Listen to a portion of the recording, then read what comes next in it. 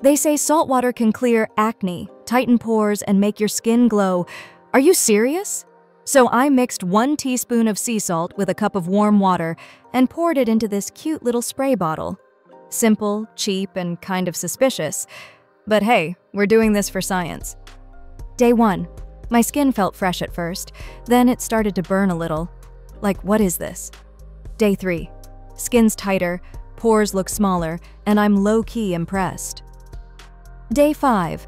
My breakout started calming down. Maybe TikTok isn't lying this time. Day 7. Hold up, my skin's smoother, cleaner, and even glowing a bit. But here's the thing. It's drying. If you try this, please moisturize after every use. It's like your face just went swimming in the ocean. Fresh, but thirsty. So, salt water, skincare miracle, or overhyped TikTok myth? Let me know what you think in the comments. And tag that friend who's always testing random beauty hacks. Would you try this next?